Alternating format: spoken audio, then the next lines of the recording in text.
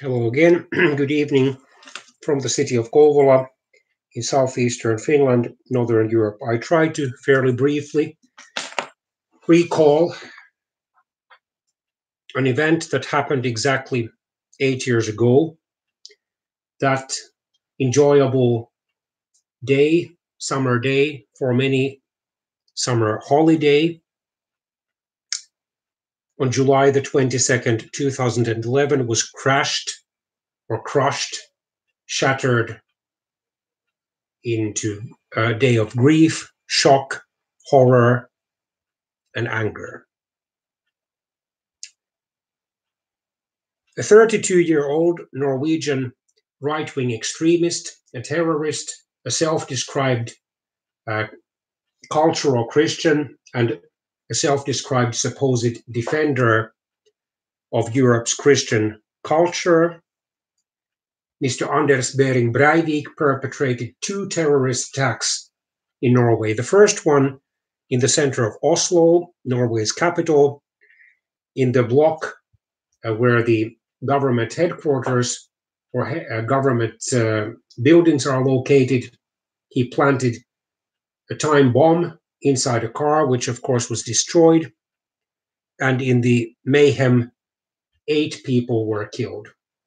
Then he was able to, disguised as a police officer, travel by a motorboat to the island of Utøya, which I think in English means outer island, outside Oslo, where the Social Democratic Norwegian Labour Party was holding its annual summer camp for its young members. And there he was able to shoot 69 people, bringing the total number of dead to 77 people, before he was then forced to surrender by the police officers who finally arrived to Utøya. A number of questions have been raised as to how this was possible.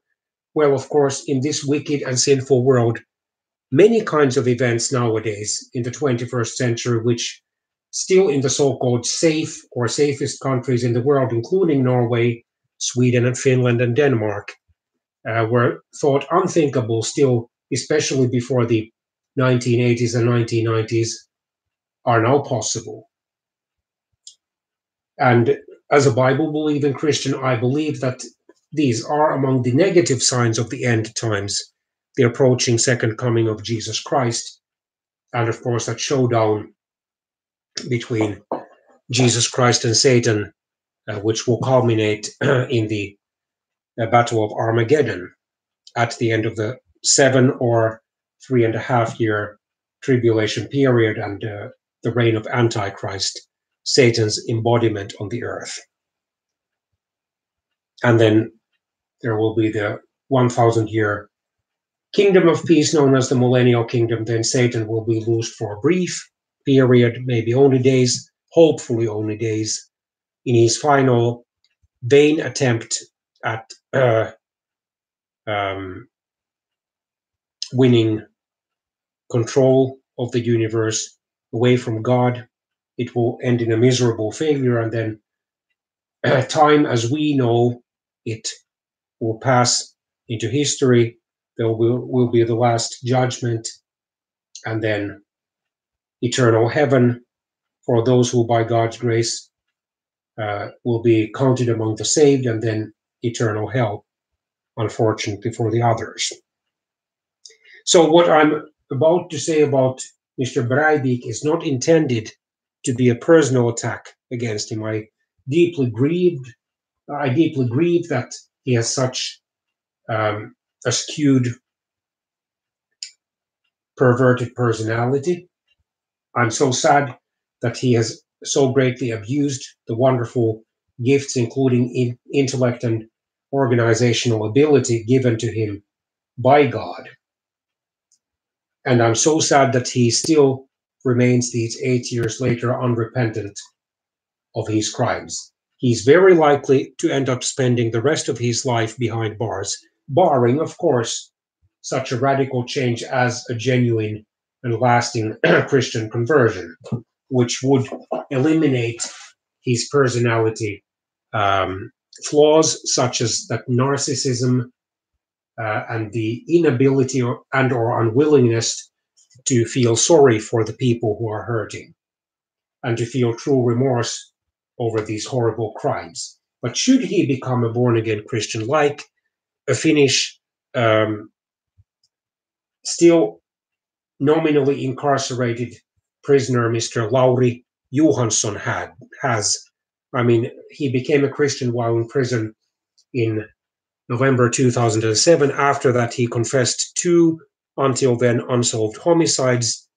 He was given an additional sentence, but because of his genuine Christian beliefs and his profound feeling of remorse for the crimes he committed earlier in life, he's scheduled to be released on June the 1st, 2020. Glory to God.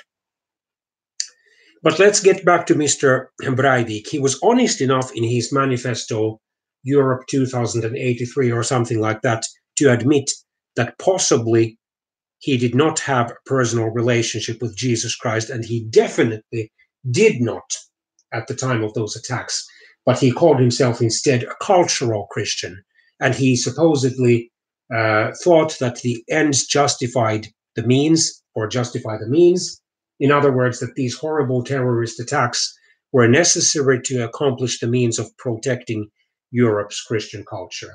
Truly born-again Christians, whether in Europe or elsewhere, believe that the Christian faith is best defended by those who not only profess a certain set of Christian beliefs and doctrines, but who also practice their Christian faith in daily life, who evangelize people, disciple them, pray for them, who show genuine Christian love and caring, compassion, forgiveness, and patience to them, and do it, of course, honestly and righteously.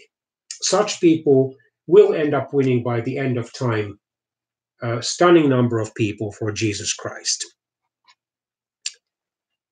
So let's get to Mr. Breivik then.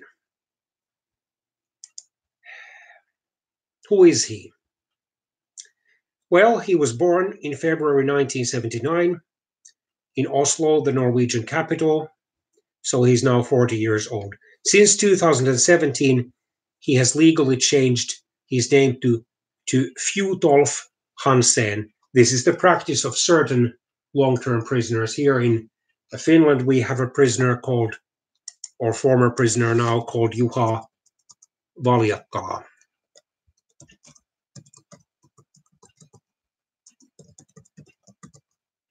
who in 1988, with his then girlfriend, Miss Marita Routalammi, murdered three people out of a four-member Swedish family in the northern Swedish village of Omsele. He had first stolen a motorcycle from that family. A bicycle from that family at night. And then the father of the family, 49-year-old Sten Nilsson, and his 16-year-old son Fredrik started to chase Mr. Valjakkala. And then they ended up in the local graveyard where Mr. Valjakkala forced them to kneel, threatening them with a shotgun. First, he shot fatally Sten. Then Fredrik tried to plead for his life by lying about his age. Regardless, Mr. Valjakkala shot him. And then the 42-year-old mother of the family, Mrs. Eva Nilsson, went to look what had happened. He saw that Mr. Valjakkala was sitting in their family car and knocked on the window. Valjakkala then thrust the door open so fiercely that Eva fell, but then was able to start running. Valjakkala caught her and hit her so powerfully with his shotgun that it was shattered, and then he stabbed Eva to death by slashing her throat open. And then Miss Routalammi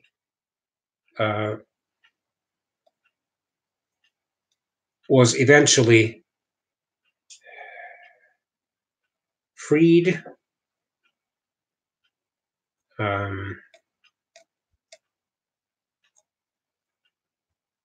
after serving half of her sentence. Valjakkala is barred for the rest of his life from ever visiting Sweden again.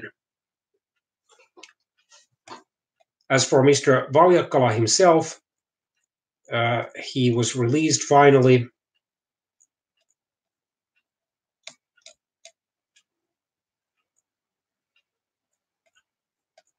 in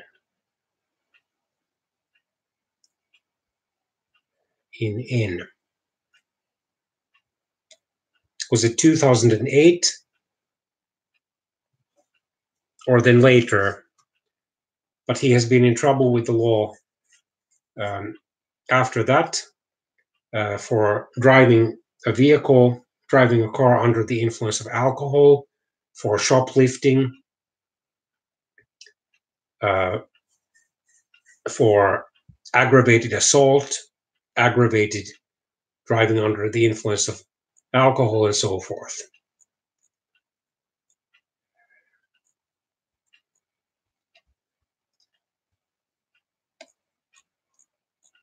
So it seems that it's quite difficult for him to break this pattern of crimes. In January 2019, he was caught trying to break into a restaurant in Helsinki to snatch alcohol.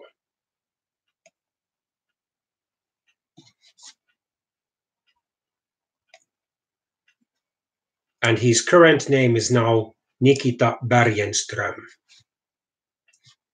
But let's get back to Mr. Breivik now.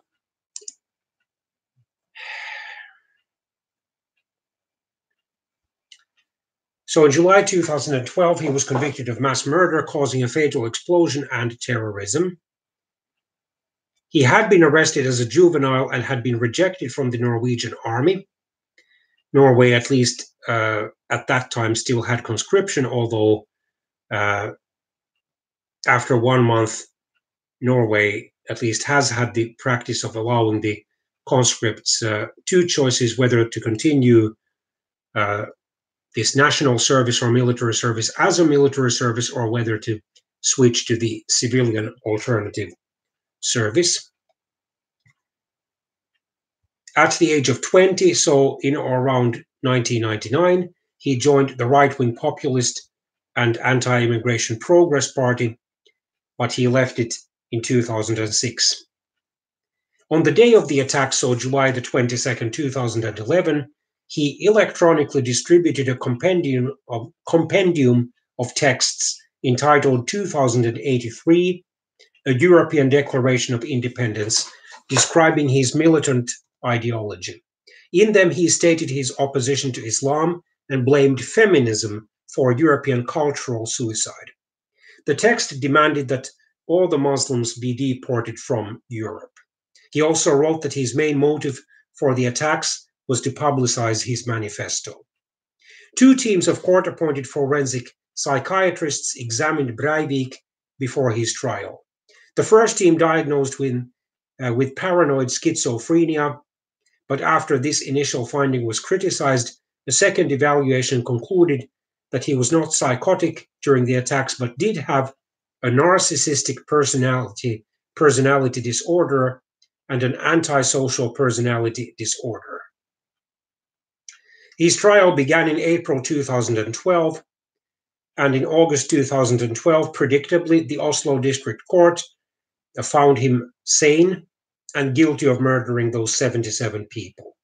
He was sentenced to 21 years in prison, which is the Norwegian equivalent of life imprisonment. However, there is a catch. Because he's considered dangerous to the public, should he ever reach 21 years in prison, his life imprisonment can be extended by 5 years at a time, unless or until he's deemed safe enough to be released. In Finland, by contrast, life imprisonment usually means between 12 and 14 years in prison, unless the offender is considered extremely dangerous to the public.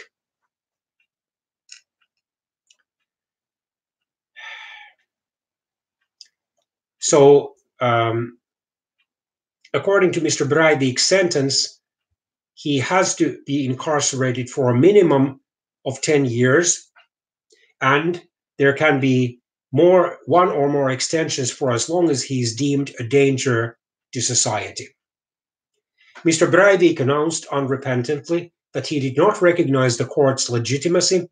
Well, reminds me of the late and executed Romanian communist dictator, Mr. Nicolae Ceausescu, who in his trial and that of his wife Elena repeatedly declared on Christmas Day, December the 25th, 1989, "Nu recunosc tribunalul," I don't recognize the court, and therefore did not accept its decision. He claimed that he supposedly could not appeal because this would legitimize the Oslo District Court's authority. In 2016, Mr. Breivik sued the Norwegian Correctional Service, claiming that his solitary confinement supposedly violated his human rights. A subsequent court ruling found that his rights had not been violated despite an earlier ruling, and in June 2017, Breivik filed a complaint with the European Court of Human Rights, which dismissed his case in June 2018. Since his imprisonment, Mr. Breivik has identified himself as a fascist and a Nazi who practices Odinism, a form of ancient Scandinavian or Nordic religion, because Odin or Odin was considered the main god in that religion, and uses counter-jihadist rhetoric to support ethno-nationalists. So his family name is Breivik, while Bering, his mother's maiden name, is his middle name and not part of the family name. In June 2017, Verdens Gang, one of Norway's major daily newspapers, reported that Breivik had changed his legal name to Fjotolf Hansen. He was born in Oslo in February 1979, the son of Vensje Bering, who lived from 1946 to 2013, a nurse, so his mother, and Jens David Breivik, born in 1935, a civil economist who worked as a diplomat for the Norwegian embassy in London and later in Paris. His father, who later married a diplomat, fought for but failed to achieve custody. His parents divorced when he was a year old, so probably 1980. When Breivik was 4, so probably 1983, living in Fritzner's Gate in Oslo, 2 reports were filed expressing concern about his mental health, concluding that he ought to be removed from parental care. A psychologist in one of the reports noted the boy's peculiar smile, suggesting it was not anchored in his emotions, but was rather a deliberate response to his environment. Breivik lived with his mother and his half-sister in the west end of Oslo and regularly visited his father and stepmother in France until they divorced when he was 12, so in or around 1991. He chose to be confirmed into the Lutheran Church of Norway, which is the state church there. While Norway has a very wide degree of religious freedom, the Evangelical Lutheran Church there has a special status, as it does also in Iceland, Denmark, and Finland, but no longer officially in Sweden, where the church and state were officially separated, I think either in 1999 or 2000. At the age of 15, so in 1994. As an adolescent, he was described to have become rebellious in his behavior. In his early teen years, so In the early 1990s, he was a prolific graffiti artist, part of Oslo West's hip-hop community. According to Mr. Breivik's mother, after he was caught spraying graffiti on walls in 1995 at the age of 16 and fined, his father stopped contacting him. They have not been in contact since then. Breivik's father, however, claims that it was his son who broke off contact with him and that he would always have welcomed Anders despite his destructive activities. Since adolescence, Mr. Breivik had spent much time on weight training and started using anabolic steroids. He cared a lot about his physical appearance and about appearing big and strong. He has criticized his parents for supporting the policies of the Social Democratic Norwegian Labour Party and his mother for being, in his opinion, a moderate feminist. He attended the Smestad Grammar School, Ries Junior High, Hartvig Nissens Upper Secondary School, and Oslo Commerce School, graduating from the last mentioned institution in 1998.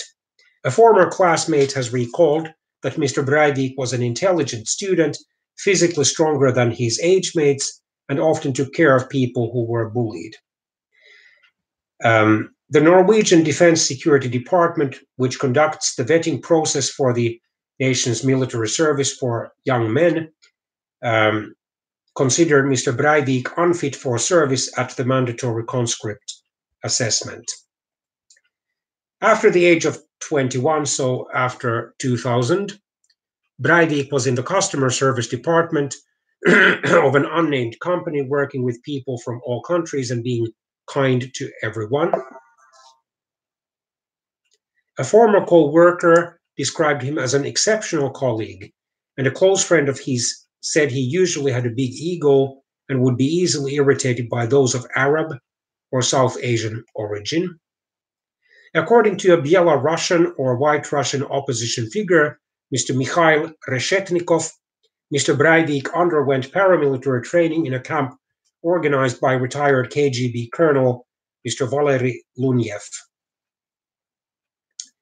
He claimed that in 2002, at the age of 23, he had started a 9-year plan to finance the 2011 attacks, founding his own computer programming business while working at the customer service company.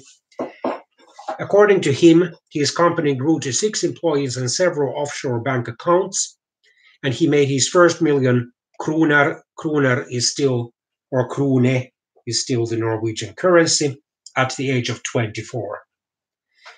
He wrote in his manifesto that he supposedly lost 2 million crowns on stock speculation, but still had about 2 million crowns to finance the attack.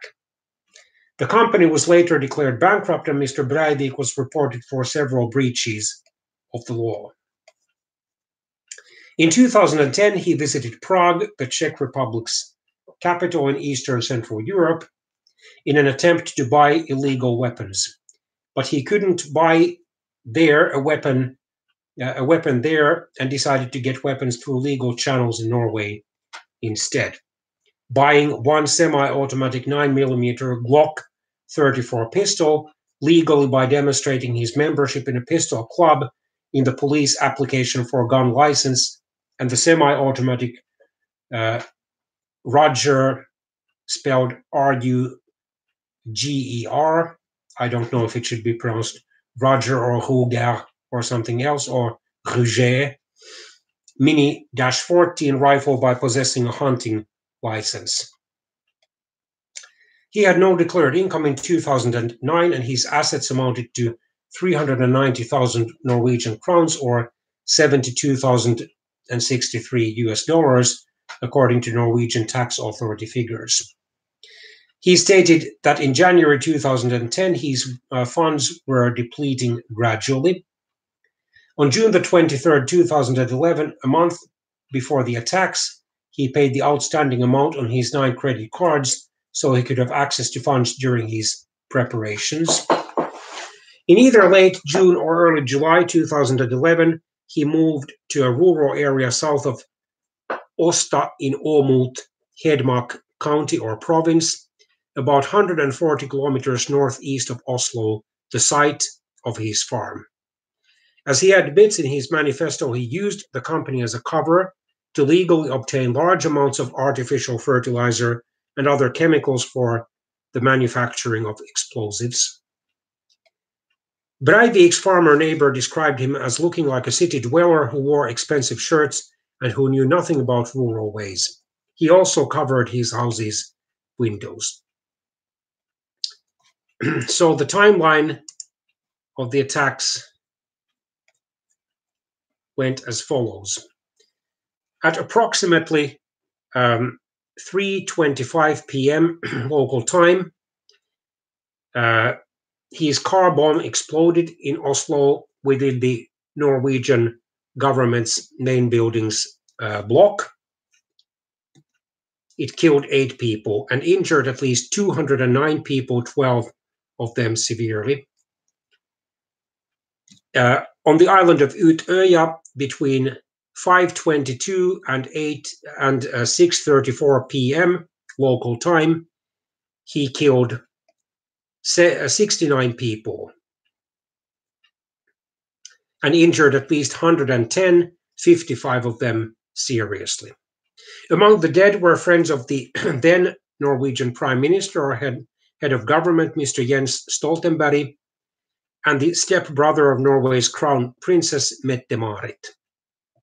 The attack was the deadliest one in Norway since the Second World War, and we remember that for most of that war, Norway was occupied by Germany. And the shooting at Utøya remains the deadliest mass shooting by a lone perpetrator in recent history. A survey found that 1 in Norwegians knew someone who had been affected by the shootings.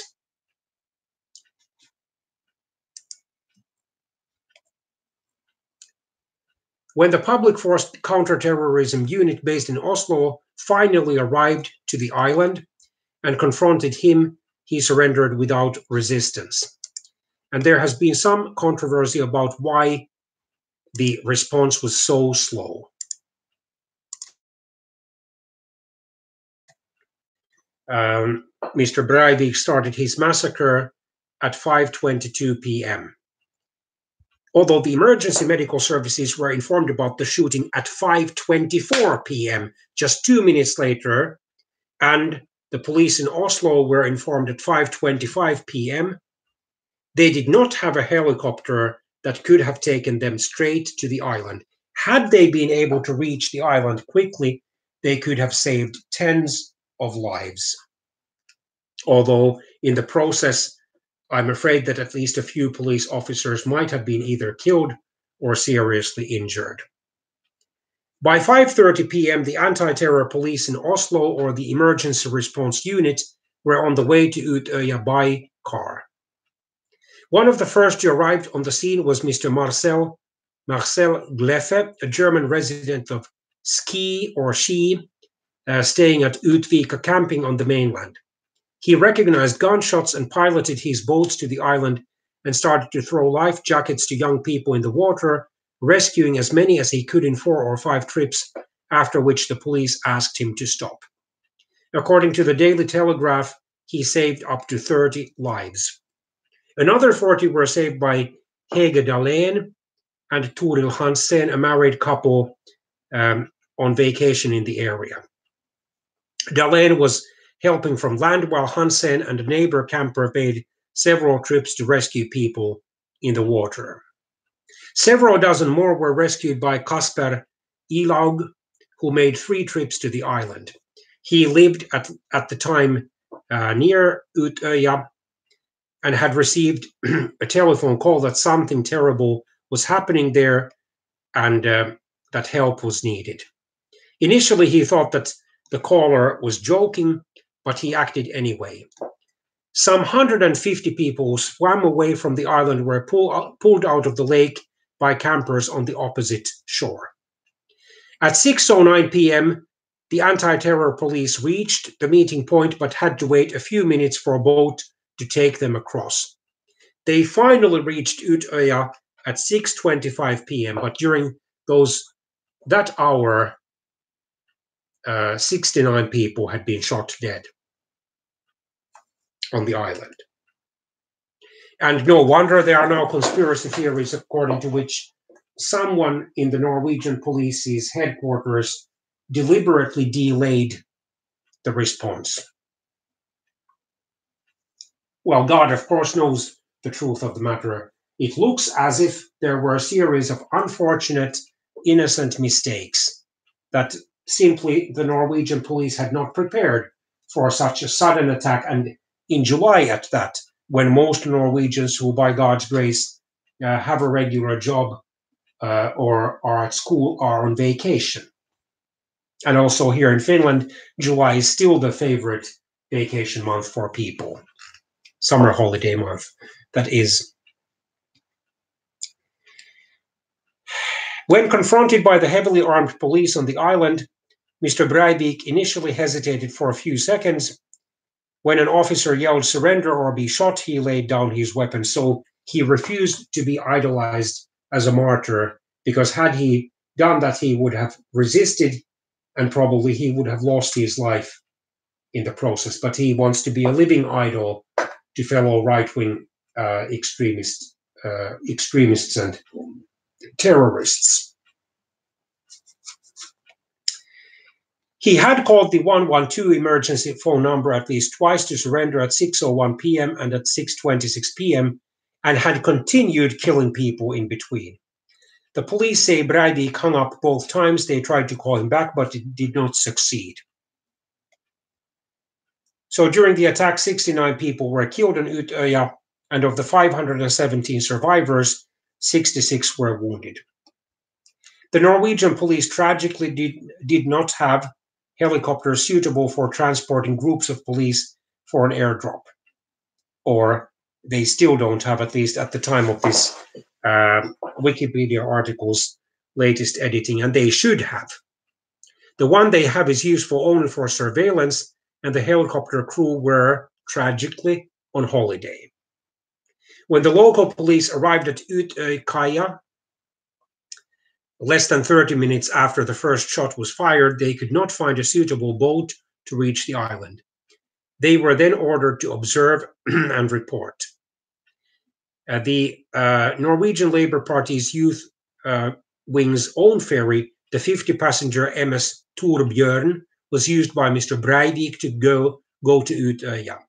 Shortly after the first shot was fired, 9 people were leaving the island on the ferry, among them this organization's leader, Mr. Eskil Pedersen.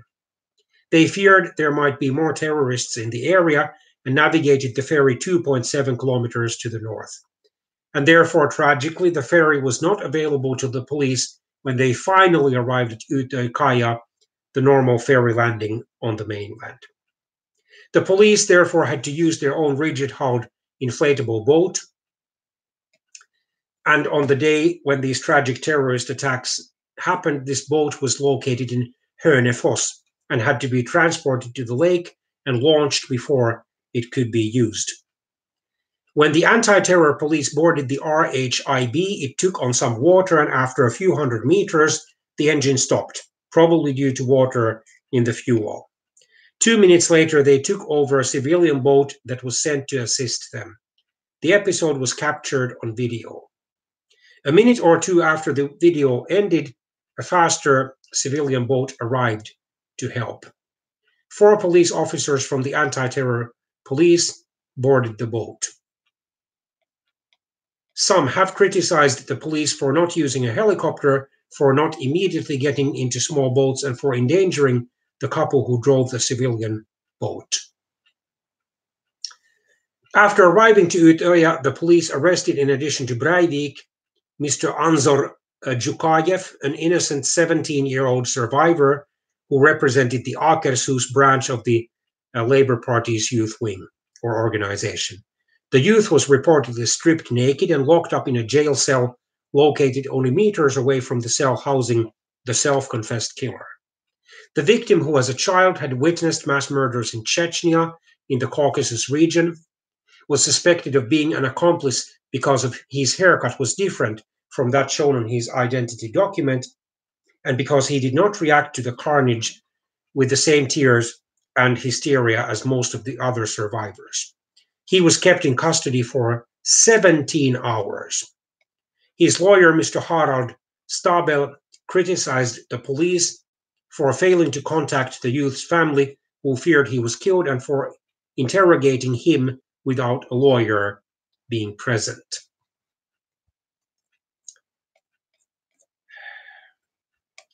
So in Oslo, the ages of those killed.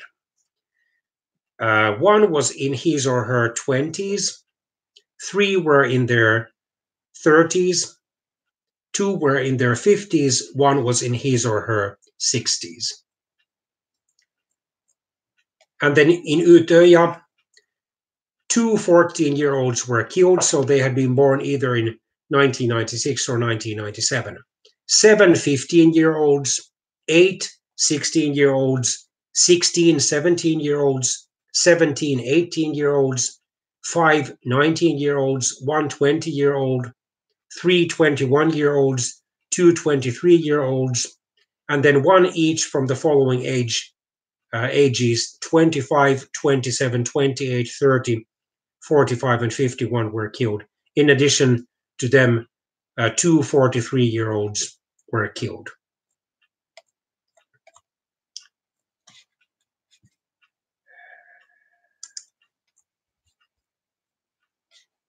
So any updates on, and obviously since then, the Norwegian police and security forces and army, of course, have instituted much stricter security measures in order to at least radically minimize the possibility of copycat attacks in their otherwise usually peaceful country.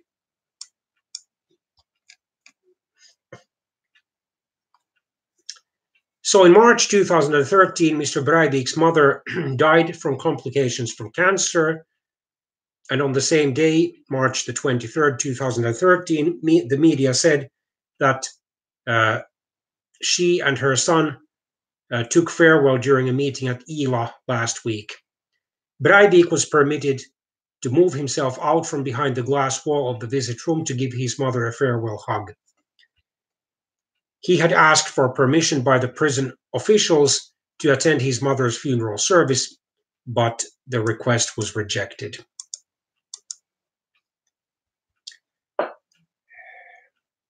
In an essay called Right-Wing Terrorism as Folk Activism, alternate right philosopher Curtis Yarvin wrote about Breivik. No one who condones Che, meaning Che Guevara, Stalin, Mao, or any other leftist murderer has any right to ask anyone else to dissociate himself from a rightist who didn't even make triple digits, so didn't murder more than 100 people. The Australia-born terrorist Brenton Harrison Tarrant, who killed 51 people, all Muslims, and injured 50 more during the Christchurch mosque shootings at Al-Noor Mosque and Linwood Islamic Centre in Christchurch, New Zealand in March 2019, mentioned Mr. Breivik in his manifesto, The Great Replacement, as one of the far-right mass murderers and killers he supports, and said, but only really took true inspiration from Knight Justiciar Breivik, even going as far as to claim brief contact with him and his organization Knights Templar.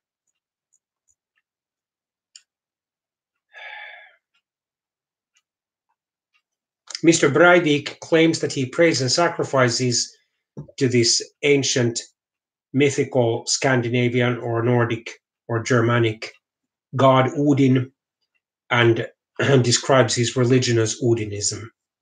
However, in his manifesto, he claimed to have prayed to God in the days leading up to the attack.